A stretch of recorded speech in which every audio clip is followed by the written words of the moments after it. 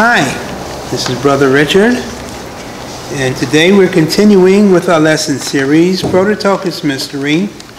This will be part 396. We're continuing with our lesson titled, War of the Seeds. This will be part 2.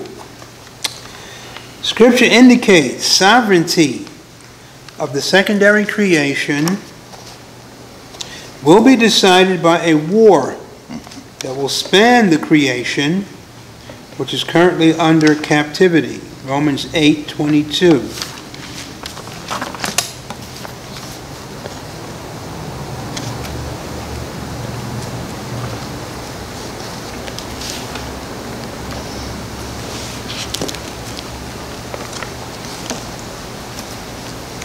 So as we're turning, I've got to ask a question.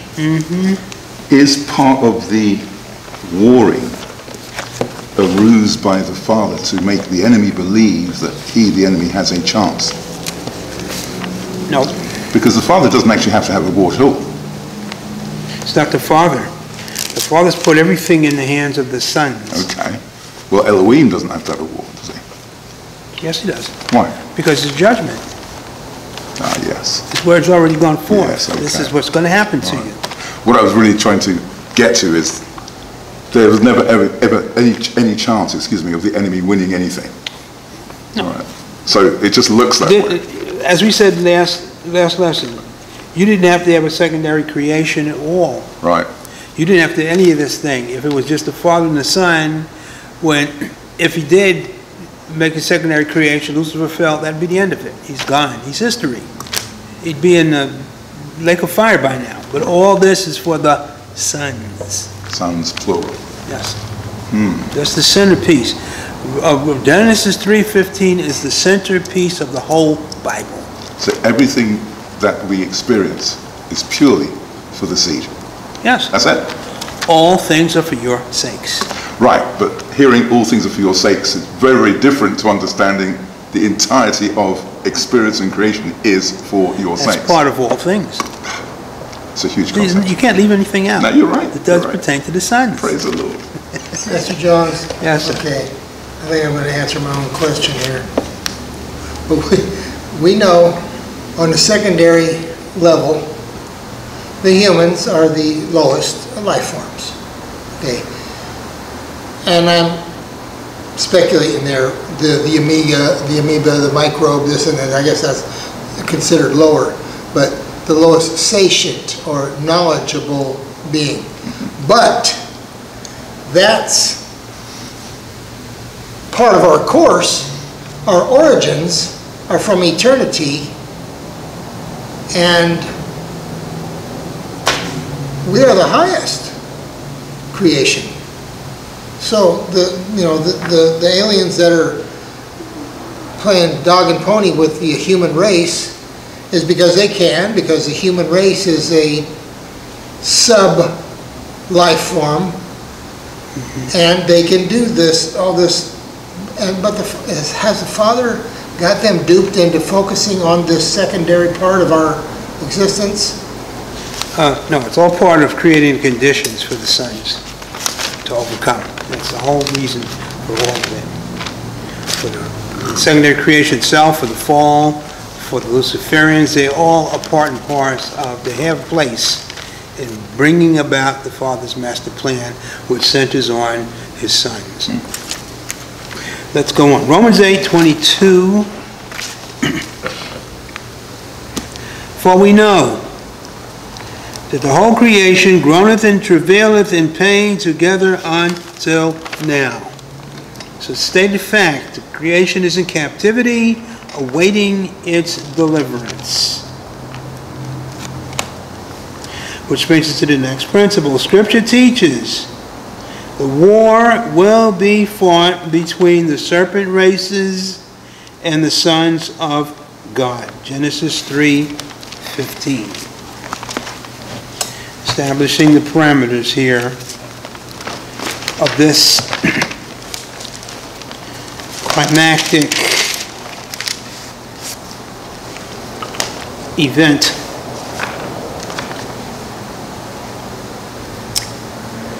And I will put enmity between thee and the woman, between thy seed and her seed. It shall bruise thy head, thou shalt bruise his heel. We just want between thy seed and her seed. The serpent's seed, the seed of the woman. These are the two combatants. We're going to be coming back to this scripture quite frequently as we break it down. Scripture teaches the creation knows it will be freed when the sons of God are manifested. Go back to Romans 8:19. So the creation knows something the Luciferians don't.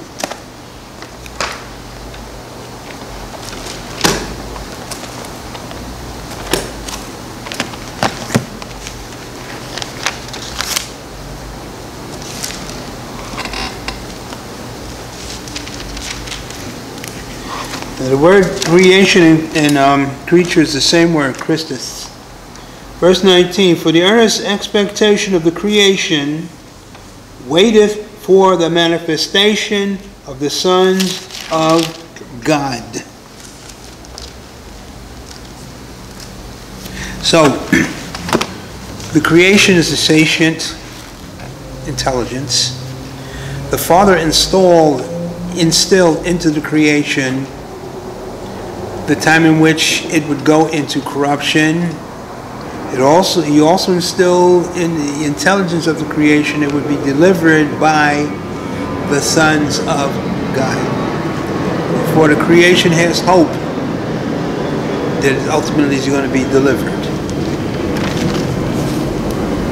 Did not install in the Luciferians the same revelation. Only instilled it in the creation that ultimately would go into captivity to the Luciferians. Having said that, we'll go on to the next principle.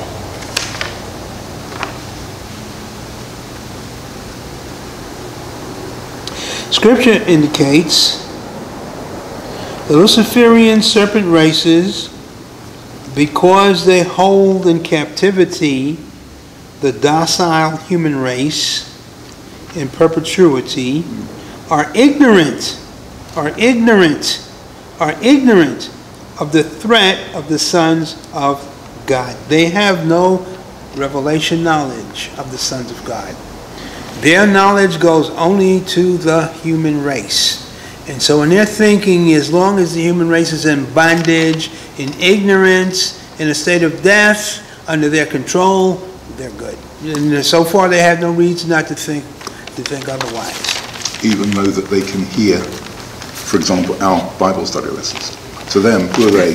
They don't know anything anyway. They hear 1,000,000 Bible study lessons. Yes. He who creates all realities can, and I know that you're going to know what I'm better than I'm going to even try to explain it, but there are things that the Father has put into motion that soon as they're looking, it disappears. It just... Yes, I know what you mean. Absolutely. So there is no way to accumulate any information that's not available. And I guess that's part of being hid. Yes. 1 Corinthians, 2nd chapter, verse 7 to 8, tells us, in certain terms, the knowledge of Genesis 3:15 only comes through the Holy Spirit. Good point, Mr. Jones. 1 Corinthians, 2nd chapter, verse 7 to 8. But we speak the wisdom of God in a mystery, even the hidden wisdom which God ordained before the world unto our glory, which none of the princes of this world knew, for had they known it, they would not have crucified the Lord of glory. It's revelation knowledge, and revelation knowledge only that gives you comprehension of the Father's plan for the sons. Mr. Jones, in my upbringing, there were kids that would get the answers to the test, and if you're in favor with them, then you would get you get access to that. So that's what the Father's done. He's given us, he snuck us all the answers. Right. Yes. That sounds suspiciously like Kamala Harris, but I like that. Well, that's the downside of it. Brings us to the next principle. Scripture teaches no one knows, not the Luciferians, not the human race, not the non-committed Christian, the reality of the seed of the woman, except the Prototokos, who is open to the revelation of the Father. Ephesians 1, verses 8 to 11. That's why you will hear in perpetuity, when you try to explain these principles, well, nobody else is saying this, who are you? Right. Well, that's for you to say. Who do you think I am? Yes.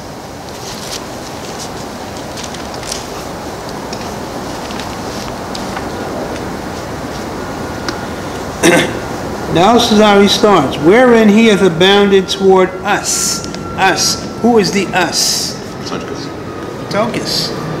Wherein he hath abounded toward us in all, A-L-L, wisdom, prudence, discernment, having made known unto us the mystery of his will, according to the good pleasure which he hath purposed in himself, that in the dispensation of the fullness of times he might gather together in one all things in Christ, both which are in heaven and which are on earth, even in him, in whom also we have obtained an inheritance, being predestinated. There's that word again, Romans 8, Ephesians 1, being predestinated according to the purpose of him who worketh all things after the counsel of his own will. God sovereignly determined that his master plan for the sons would only be known by the sons.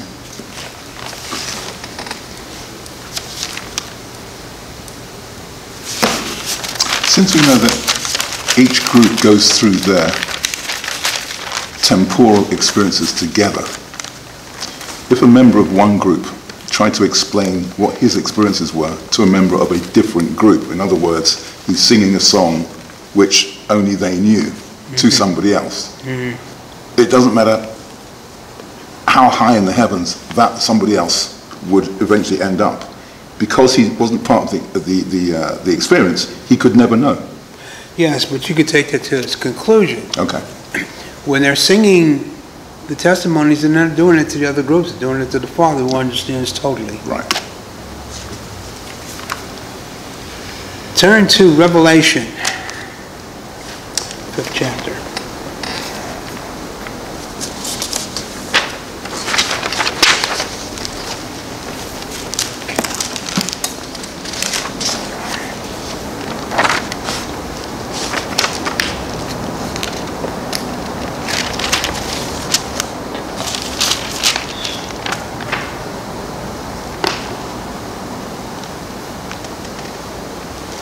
Revelation, the 5th chapter, verse 8 to 11.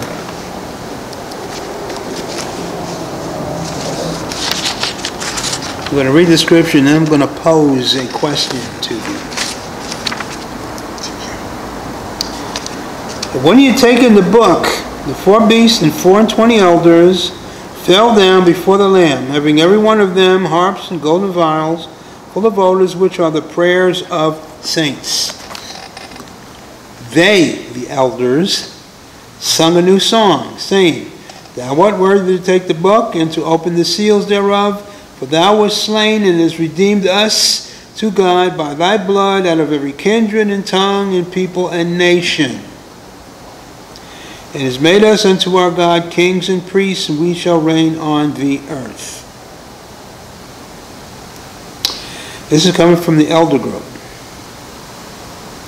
Verse 11, and I beheld, and I heard the voice of many angels round about the throne, and the beasts, and the elders, and the number of them was 10,000 times 10,000 and thousands of thousands.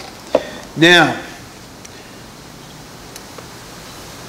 who are the teachers of the elders in this picture?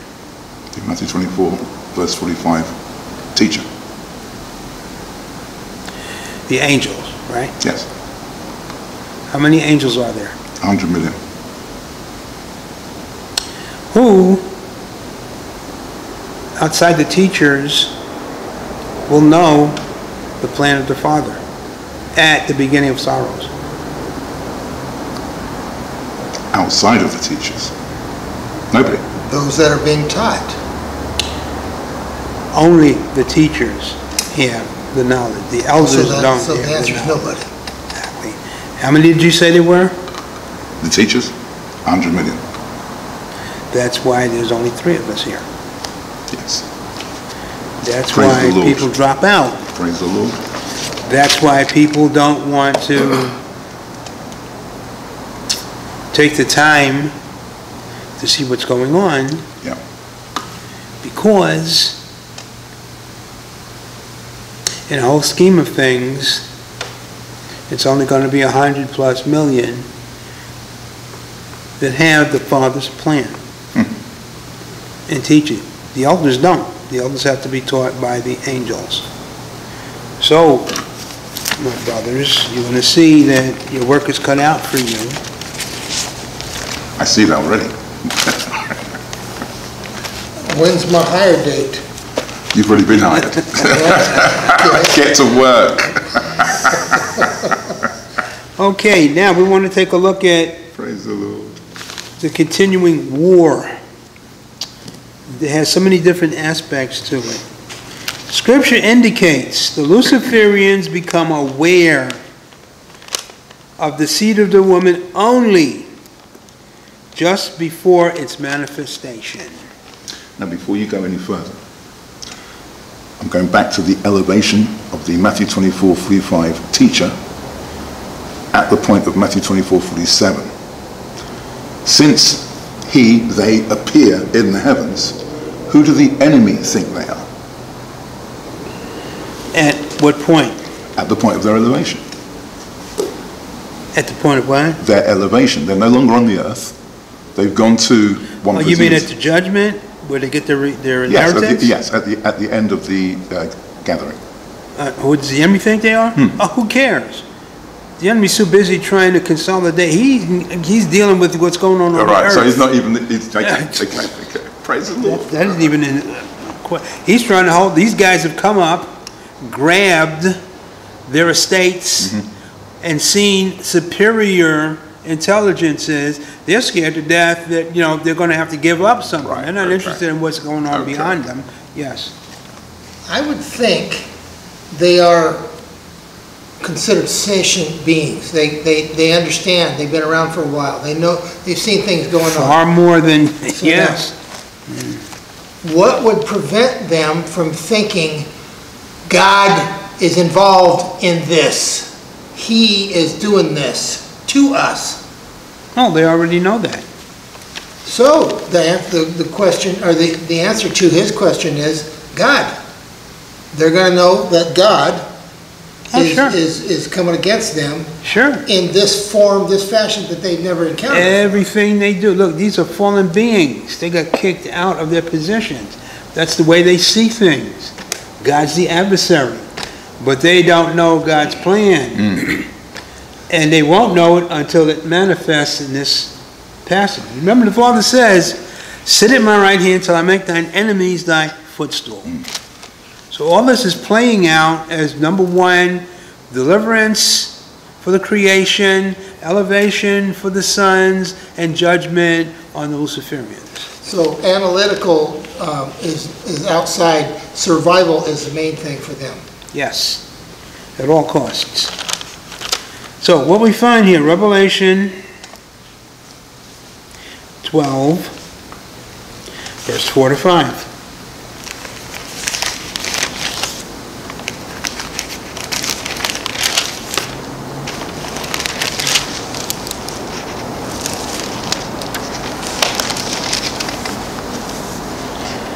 we see this symbolic vision that's given of a woman travailing, a great red dragon, and events that take place subsequently to this. Verse 4, his tail, the dragon, drew the third part of the stars of heaven, he cast them to the earth. So it starts off with the dragon conquering the heavens over the earth just before the rapture. And the dragon stood before the woman which was ready to be delivered to devour her child as soon as it was born. This is a reaction to the dragon becoming aware, first time, of the threat that's being presented to him coming from the woman. So it's a stance of aggression. He's waiting for this event to take place so he can devour it. How does he devour anything? Through his influence. The influence initiates the control, ultimately, of what it is he's trying to destroy. So he's ready for this, convinced that just like everything else that he's ever experienced is going to come under his influence. Everything else already has. The nations, the human race, everything he's come in contact with bows to his influence. This is symbolic representation of what he's going to respond to when the reality of the seed of the woman becomes apparent to him. It won't become apparent to him even to the gathering. Only at the end of the church communities, just before the rapture, is this going to become apparent to him. Does this happen in a manner such as the father lifts the scales from his eyes, for example, allows him to see the truth? In a way, yes. We know when the revelation of the sons of God, the creation is in ecstasy because of the manifestation of the reality of us, because they know we are going to liberate them. They meaning the whole creation. So everything's happening all at the same time. There's going to be a celebration and a displacement. Yeah, because you get the rapture, the glorification. At the same time, you're going to get a judgment. Well, you hadn't finished answering my question. You said it in a way. Yeah, I'm going to go into the scripture.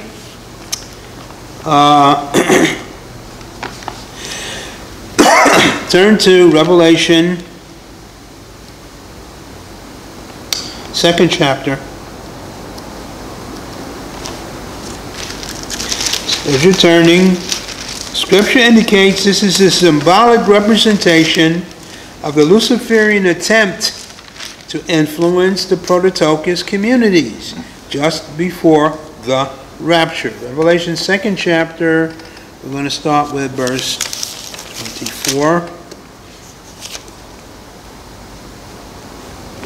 But unto you I say, and unto the rest in Thyatira, as many as have not this doctrine, and which have not known the depths of Satan, as they speak.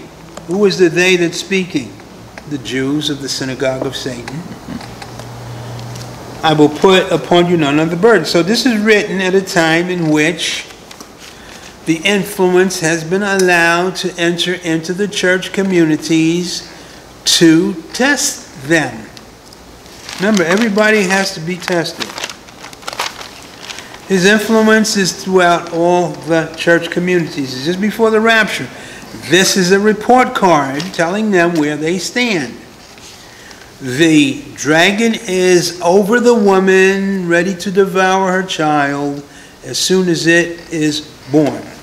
His influence is seeped into the communities, had very much success. There's only 2 churches that have commended out of all the 7. So he has no reason to think he's not going to be victorious. But let's go on. Scripture teaches the effect of the conflict will be twofold. Go back to Genesis 3:16.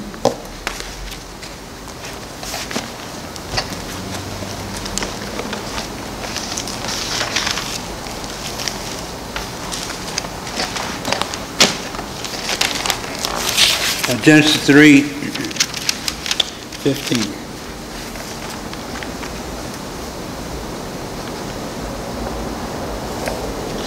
I will put enmity between thee and the woman, and between thy seed and her seed. Note what it says. What's the ultimate outcome? It shall bruise thy head. We covered this at the last session, Ezekiel 28:18 to 19. Thou shalt be a terror, and never thou any more will be. In other words, after that point, his rule is ended. Yeah, he's going to be loose for a little season, trying to reestablish his influence, his dominion. Is short-lived. He's going to wind up in the lake of fire with all the others that followed him. Should we understand that the bruising of the Prototokos heel, is his attack on the left behind remnant? Exactly. Okay. Exactly. Thou shalt bruise his heel. The heel is a part of the foot that stays on earth. Sure. Revelation 12, verse 17.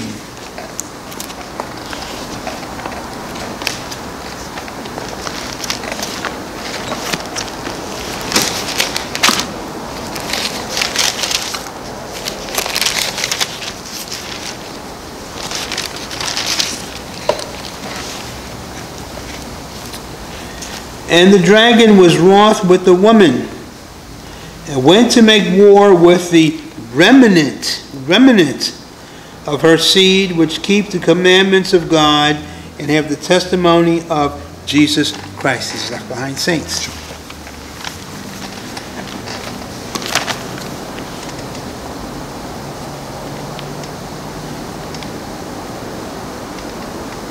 So we find that this Genesis 3:15 gives you a running account, synoptic account of the climax of the Father's master plan. The Prototokos is going to be divided into two groups. One dominating all things. The other being left behind to work out its destiny under the Luciferian tormenting presence. Does the enemy at Revelation 12:5, he was standing over the woman gives birth, the Prototokos are taken up. Does the enemy recognize at that point that he's been outdone by the Father, or does he still have no idea? Oh, he's going to have a wake-up call when the glorification takes place. That's the first time anybody outside of the Father becomes aware of the supernatural power of God. Gotcha. And that's what causes him to be wroth and go down well, to that's the earth. first of all, he's going to be shocked. Right. He's going to be totally Outclassed. nonplussed. Yeah. And then he gets himself together. The rapture takes place. His influence now is covering the communities. He's retrenching now. And turn to Revelation 13. There's going to be a continuous onslaught against the saints that are left behind. Revelation 13.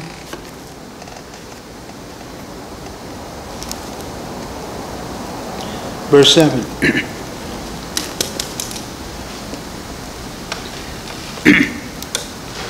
And it was given unto him, the beast, to make war with the saints.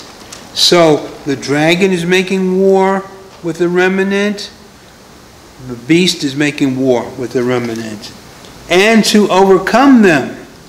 And power was given him over all kindreds and tongues and nations. So those that get left behind here at that time are going to go through hell. We should understand, I presume, that the unsaved humans at that time are also making war with the remnant. Sure. Yeah. Be hated of all men. Every single person is against them. Yeah. Anybody whose name is not in the book of life. That's why the Christians are going to be together. Yeah. You can't afford not to. You separate, it's like a pack of lions after a herd of deer. You come out of that herd and your history. Jonesy, because there doesn't seem to be a question that can be asked that you can't answer, I'm going to ask you this one. At the gathering, what's going to be the attrition rate? At the gathering? I mean, that won't make the rapture. They'll be left behind. So they still have an opportunity to salvation, they just don't have a position. Well, when you're talking about those get left behind, you're talking about the majority